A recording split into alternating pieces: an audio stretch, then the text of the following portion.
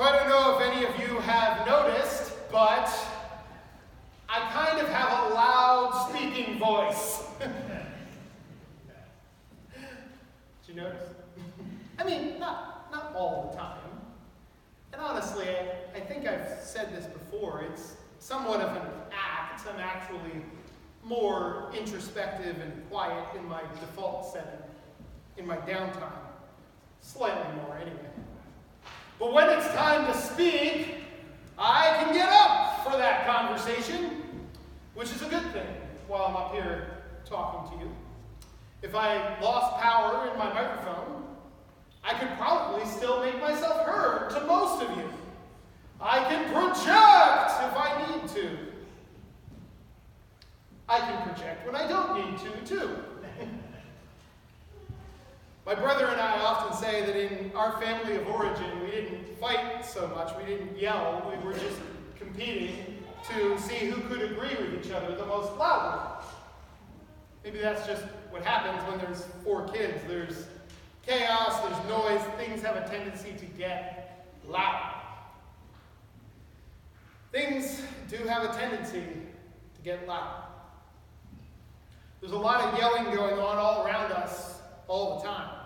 The thing about living in a society where a lot of things are dependent upon individual people taking interest in those things is that, well, a lot of the work that a lot of people do is part of a competition for our attention. And if the way I just phrased it sounded confusing to you, let me put it more clearly. If it seems like there's a lot of yelling at you and around you all the time, it's probably because there is a lot of yelling. And in most cases, the reason that there's a lot of yelling probably has something to do with who wants your money and how they're trying to get you to give it to them. Sometimes they do it directly. This will make you happier, and our prices have never been lower. And sometimes they do it indirectly. This terrifying problem is terrifying, and it can only be solved by me. With, of course, your support. Act now. We have limited and divided attention. And we've decided, it's been decided for us, that we're going to live in such a way that almost all things, good things and bad things, and mostly indifferent, neutral things. Did you know that you can stream the latest, cutest thing on the internet for only $6.99 a month? All these things have to capture our attention in order to get our support. And so there's a lot of yelling at us, around us. It's not always loud. It's not always angry. The ad wizards just get better and better at their craft, despite notable missteps. But a lot of it is loud. And a lot of it is angry. There's a lot of anger. There have been sociological studies that show that anger, in fact, literally can change people's opinions. And while that may be good to get you to do something, that it's for the worse, objectively. The people in the study answered the questions such as, all human beings are born with inherently equal worth, and I believe in human rights, and were then shown pictures of things that made them agitated, made them upset, made them angry, and asked to answer the same questions again after seeing the pictures, and their positive responses dropped significantly. They were less likely to answer yes, affirmative, to those questions. Their answers changed for the worse. Being angry makes us worse. It makes us less good and less gracious and less loving than we want to be. It makes our opinions worse and our decisions worse. It makes ourselves worse. And one of the best ways that I've found to start to make people angry is to yell at them. Let's be honest. There are reasons to be angry in the world that we live in. There are people that are being forgotten about. There are people that are holding on by the very thinnest of threads, and nobody knows it.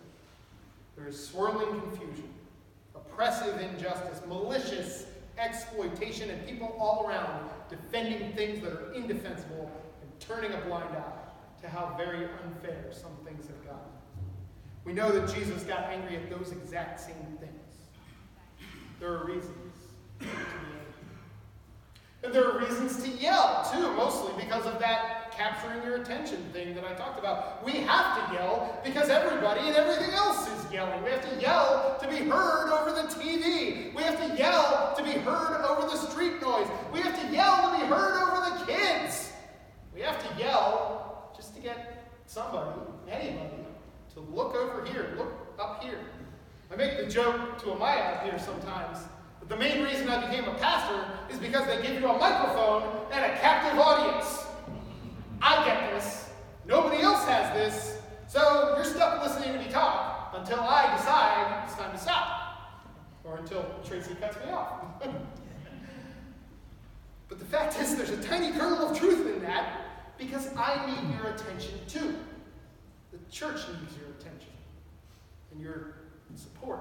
But that is superficial compared to why we're really here together, I believe. And I think you believe too that we're looking for some different way, some path through the noise and the yelling and the confusion and the mess that leads us out of anger and out of frustration and out of injustice and into mercy, into kindness, into peace, not just as some nice words to say, some idealized conditions, but as a way, the way of our lives, the way that we live and decide and move through the world. We want to move with mercy. We want to move with kindness. We want to move bringing peace with us. This is the way that we're looking to be, right? I hope so. If I am right, then we need to stop sometimes and take stock, take account, consider, pay attention to how we're doing at it. And I hope that that's part of the point of the microphone. But we don't want to be people who yell. We can't be. Most of us, we're Lutherans, most of us, and that means we're introverts. Most of us, studies have shown. And so we're better at carrying all of our thoughts and all of our emotions, the good ones and the worst selves ones, close to the vest, revealed only to a few.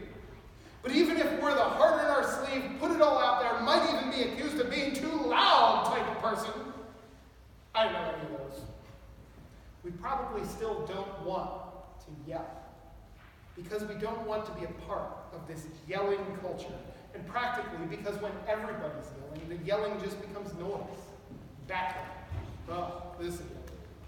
You can't yell people into following Jesus.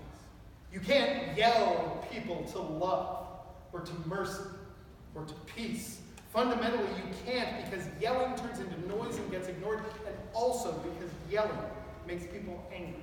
And angry people become worse versions of themselves. The gospel says that John the Baptist, who, let's be honest, was probably an angry yeller, was the living embodiment of a consistent biblical theme. The voice crying out. The people cried out to God when they were enslaved in Egypt. The prophets cried out to God on behalf of the people and to the people on behalf of God. The broken and despairing cried out to Jesus. Jesus said to those who told him to get his followers under control, if you shut them up, the very rocks on the ground will cry out. A voice cries out, the Bible says. What does it cry? That there is a different way. There is a path, a road through the wilderness of noise and confusion and despair. There is a different way. And there's always a voice saying it in the Bible, and there's always a voice saying it in our hearts, even when we're too distracted or too angry to listen to it. There is a different way from the competition for attention, from real or stubbornly insistent ignorance about the marginalized and oppressed, the ones God loves. There is a different way from self-regard and self-interest and going it alone. A voice cries out. It cries out in our hearts, even, and we can repeat it in our lives. It's urgent and insistent and committed. It doesn't have to speak loudly, but we can repeat what it says. Repeat its urgency and its insistence. Repeat it even out loud. There is a different way. A way where we care for each other. A way where we are merciful to all, even the ones who make us angry. A way where we are committed every day, all the time, to being the best versions of ourselves. Come what may. A way where Jesus isn't just a name we invoke, but is a model for life. A teacher that we are still today learning from. A guide that is just ahead of us in this life, in this world. We say that in Advent we are waiting for the coming of the Savior. And that's seasonally true and a good ritual reminder that we wait in hope for the dawning of new and better days. But we also know that Jesus is already here in our gathering, here in the communion meal, here in our lives, ready to be embodied by our service and our sharing, the work of our hands and the love in our hearts. And Jesus is now yelling at us. Jesus is inviting us to follow him on the different way, the way to God's justice and to unending mercy and to the peace that passes all understanding. May that peace guard and strengthen and open our hearts and our minds today and every day. Amen.